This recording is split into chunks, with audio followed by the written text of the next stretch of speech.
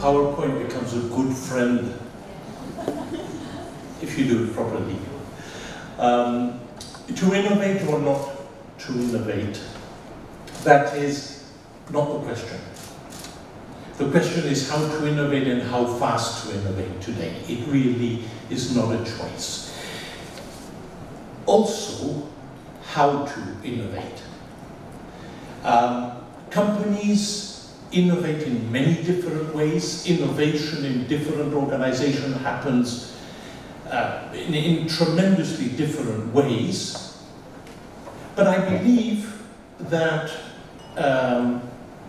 there are some elements which are common to innovation in all companies. And here's a model. You draw a triangle, you draw a square, and you draw a pentagon. The triangle represents the sources of any purposefully creative act. It's a triangle, so there are three sources. And these are talent, energy, and method.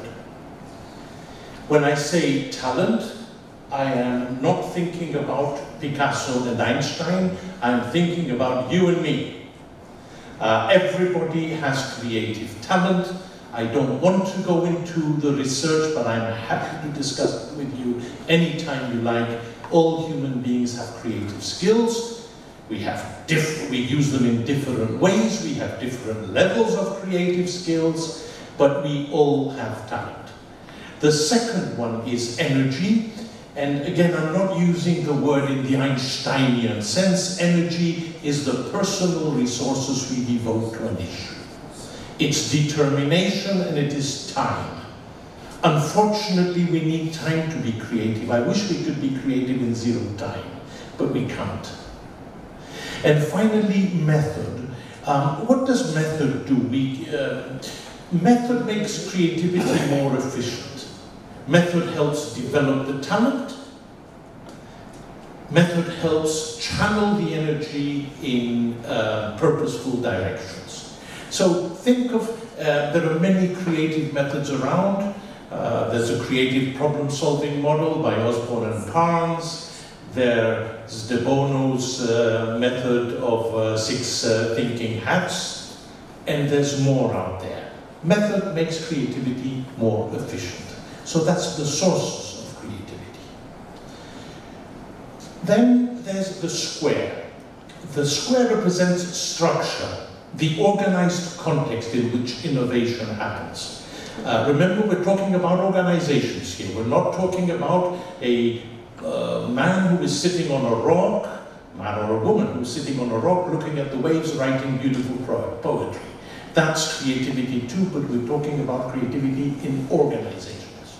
So the structure, if you like, is represented by 4 elements. 2 of them are human, individual and team, and the other 2 are more about process. They're about target and system. The individual is very important for an organization, and if there is one piece of advice, it's to connect people with their passion. I believe that is one of the leader's most important missions, because we will all apply our creativity much more forcefully, with much more value in areas that we love. Team, not many individuals will make a team. There is no innovation that really happens as a solo act. Innovation is not a solo act. It happens in teams, even if great ideas come from individuals, in the end it's realized in teams. And there are bad teams, there are good teams, and innovative teams. And organizations have to figure out how to get from good to innovative. Then there's target. Target is what gives meaning to our innovation.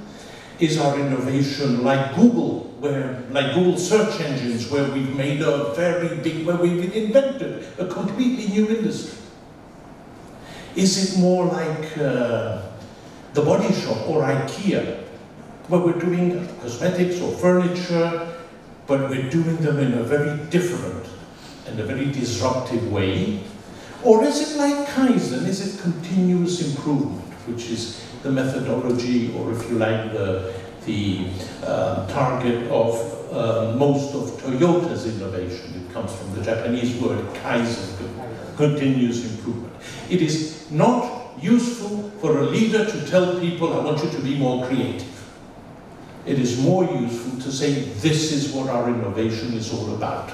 And this is usually, it usually takes time to be able to define it at a general level and then at more specific levels. And finally, the system. System is what delivers your innovation target, and there are lots and lots and lots of different systems available to organizations today. Now, all this is great, but if you don't have the culture, which is represented by the Pentagon, you are wasting your time and money. And culture is about behaviors, it's about norms, it's about the values within which innovation thrives. It's a pentagon, there are 5 of them: ideas, freedom, engagement, humor, and risk. Ideas, in an innovative company, we simply love ideas. We love ideas, we recognize that we need many to get one good one, and we recognize that ideas are valuable. If you go to your boss and say, I've got this great new idea, and your boss says, go away, do the budget, this is not the right culture for innovation to thrive. Then there's freedom. What does freedom mean? Freedom is never absolute. Within an organization, we need to be as free as possible. As free as possible. Now, innovation, creativity, can happen under very difficult circumstances, under very restrictive circumstances as well, but we need that openness, we need that debate of different points of view, we need to be free to do that if innovation is to thrive in the organization. Then there's engagement, and I feel that the word motivation is a little bit of a tired word, so I prefer to use the word engagement. It's the unwritten contract between the company and the individual to help each other grow. So I am helping my organization grow, develop in the way it wishes to develop, and they are helping me grow and progress as a person. If they do that, then I will more generously give my creativity to this organization. The next one is humor. Dr. De Bono spoke about humor. Humor is in fact very close. It is in fact creativity, because it's all about seeing things from a different point of view. Here's a good one. You know it's going to be a bad day when your partner wakes you up in the morning and says, "Good morning, Pat," but your name is Chris.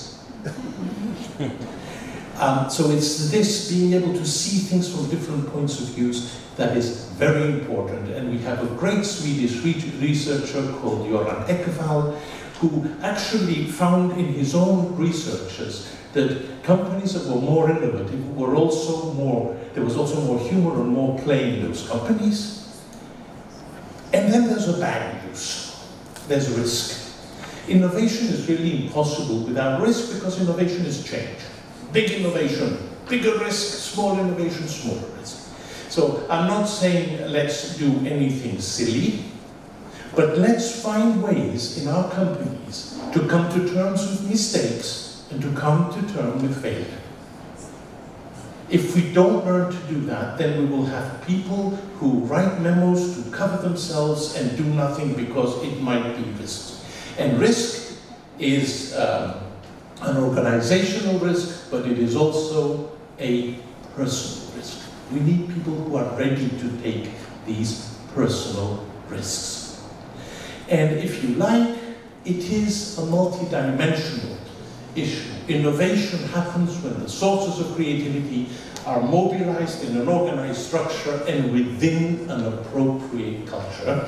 And it's a synthesis of all these elements that makes an organization more innovative. And as you can see, there are 12 of these elements. Before I finish, I'd like to go just for a moment to systems. All these, here you have 15 different systems, different ways of improving innovation, the innovative capacity of an organization, if you like. You can have staff suggestion schemes, sometimes they work, sometimes they don't. You can have open innovation with the clients, you can have financial incentives, you can have regular brainstorms, you can teach people creative skills, you can organize your company with creative champions all over. So all these are different systems. Now there is one that is better than the others, and I would like you to, let's discover this together. Can we do that? Please say yes. Yes. Yes, thank you. I would like you please to imagine you're pointing with your finger in one of these squares, any one of these squares. You're doing it as an individual, okay? Are you imagining that? Yeah, you're pointing to any one of these squares. And now I would ask you to move your finger up or down vertically and stop at any white square. Move your finger up or down, and stop at any white square. Have you done that?